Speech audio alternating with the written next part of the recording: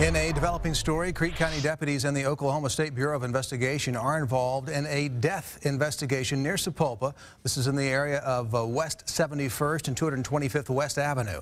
Fox 23's Kaylee Doherty has been on the scene for the past several hours. She joins us now with an update. Kaylee. Several investigators are still on scene out here right now, but they aren't talking to us at this time. But we did confirm with OSBI officials that special agents were called in by the Creek County Sheriff's Office to investigate a suspicious death. The crime scene is taping off access to a couple homes here on 71st. We've seen some family members out here who were too upset to talk with us.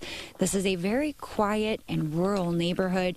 Now, we are staying in close touch with OSBI officials, and we will let you know as soon as we find out more. Live in Creek County, covering news that matters, I'm Kaylee Doherty, Fox 23 News.